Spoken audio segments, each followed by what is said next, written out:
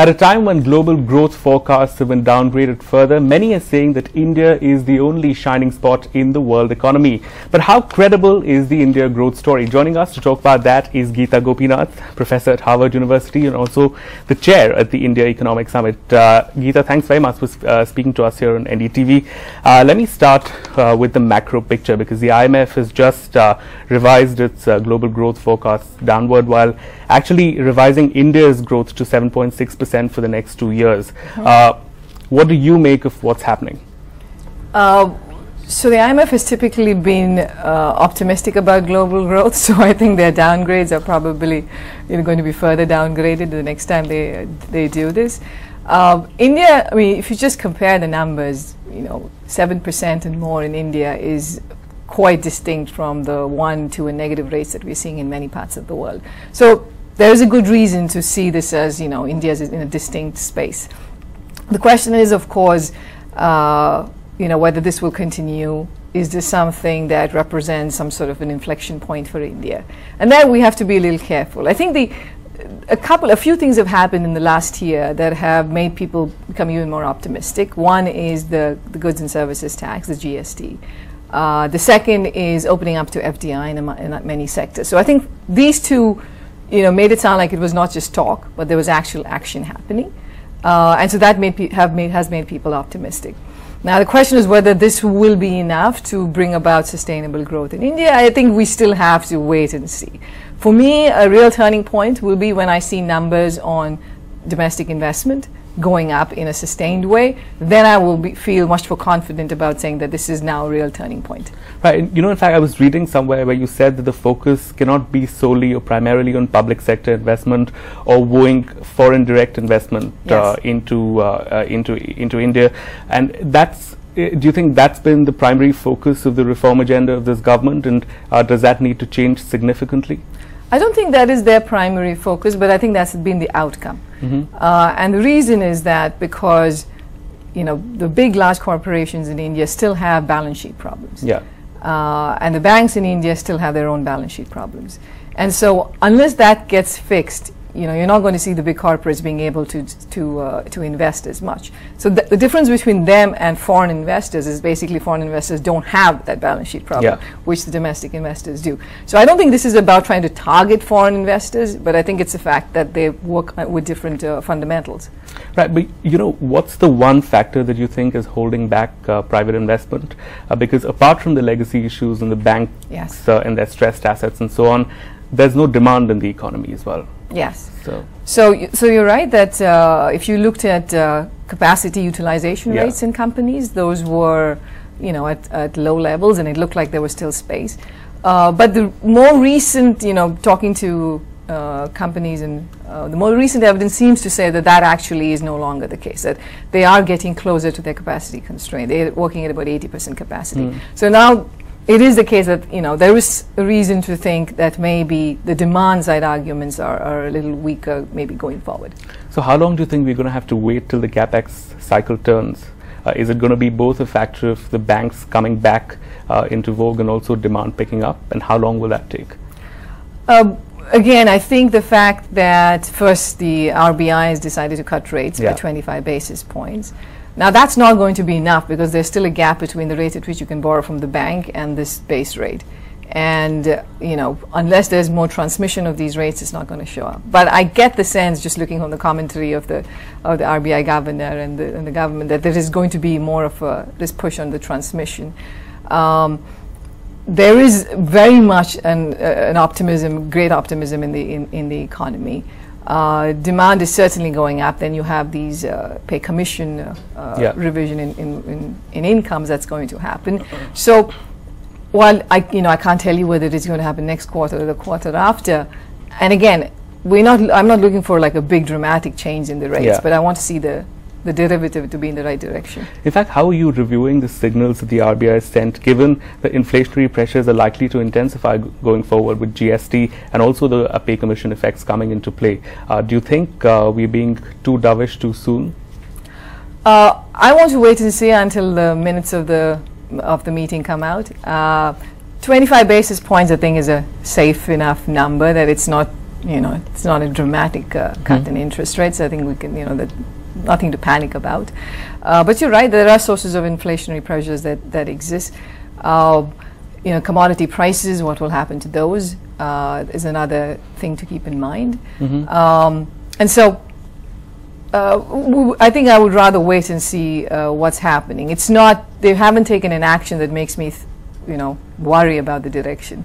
But if you were to crystal gaze into, let's say, the next 6 or 8 months, how do you think the interest rate cycle is going to turn, given all of these pressures that we've just spoken about? Yeah, I'm not a fan of crystal gazing. At least so far, the way the RBI has functioned, taking into account Raghuram Rajan's time too, they've been very sensitive to the numbers. So they're going to go and look at the numbers very closely. With monsoons being good in most parts of India, not in all parts, but in most parts of India, there's the expectation that would help. And there could be more rate cuts coming in the future. But again, this is going to be data-driven. All right, let's talk about the World Economic Forum's competitiveness rankings. And there was a fair up move as far as India was concerned. And yet, there are some concerns that continue to remain in areas such as primary education and health and so on. Do you worry especially about this in the context of the fact that the agenda of this conference is on inclusive growth? And, is essentially this 7.5–8% filtering down to the real economy? Oh, for sure. I think that besides our focus on the ease of doing business and all that, we also need to focus on outcomes in education and healthcare. And we have I'm afraid that some of the numbers that we see, especially in education, is that learning outcomes have declined, and that's never going to that's not a good outcome. The other thing is Skill India, which was meant to upgrade skills and get people more into the job market. The outcomes have not been great. They haven't. In fact, I think there are some statistics that show that job creation has actually dropped under the Narendra Modi government. And I'm wondering, if the government realizes the enormity of the importance of this task, because we talk about Skill India, we talk about jobs, but on the ground, what's happening? I think they do understand the enormity of it.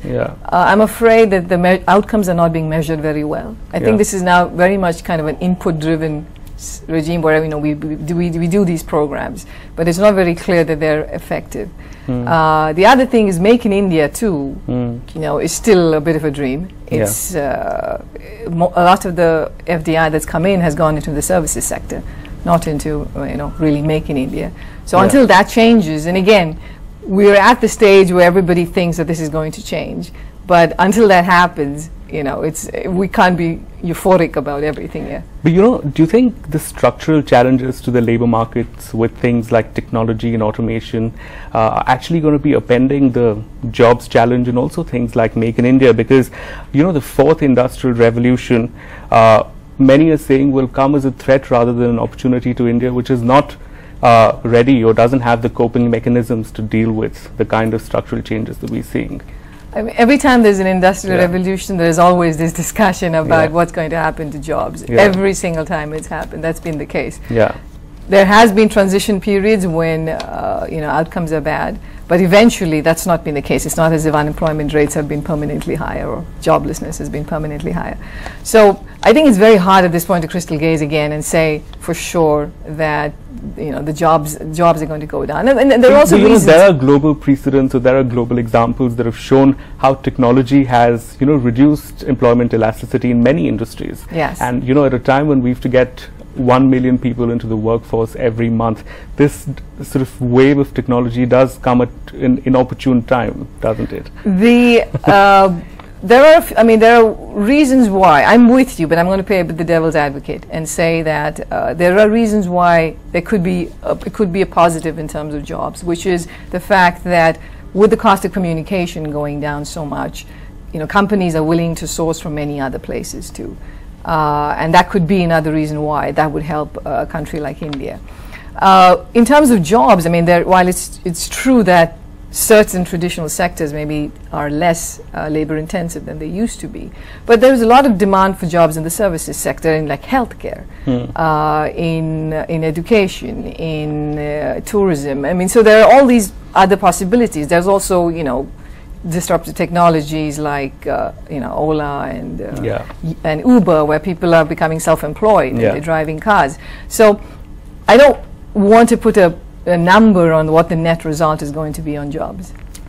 You alluded to commodity prices, so I'm going to ask you, is that potentially a big threat to the India growth story? And also, what do you believe are some of the other risk events that India should watch out for, particularly given, anemic global trade and the world economy not looking so great?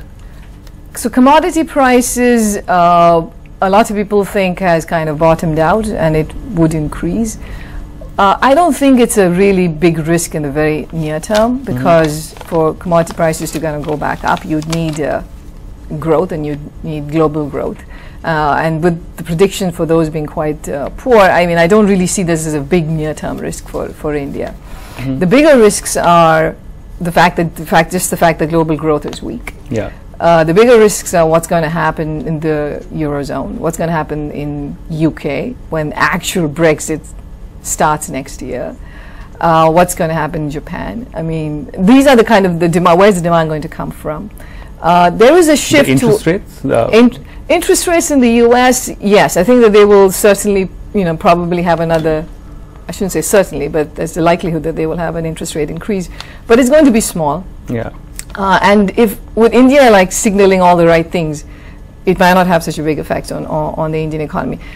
Trade is something that people mention, that the countries have become more protective, but that's actually not the real reason why trade has slowed down. The trade has slowed down because investment in the world has slowed down by a lot, and trade is a lot in investment kind of goods, and so I'm not so worried about protectionism as being a big problem for India. You're not. Okay, finally I have to ask you this, because your appointment as the advisor of the Kerala government stirred quite a big controversy. I want to know how you're actually navigating the political economy of a state that's pretty much a left bastion.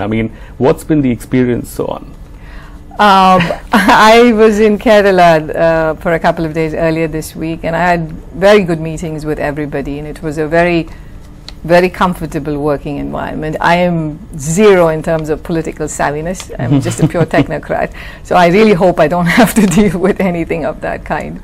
And again, to be clear, I have an advisory role, and so, if how big do you believe is the challenge ahead of Kerala, in terms of plugging its infrastructure deficit at a time when it's so fiscally constrained, the remittance economy is pretty much collapsed, or is, going down?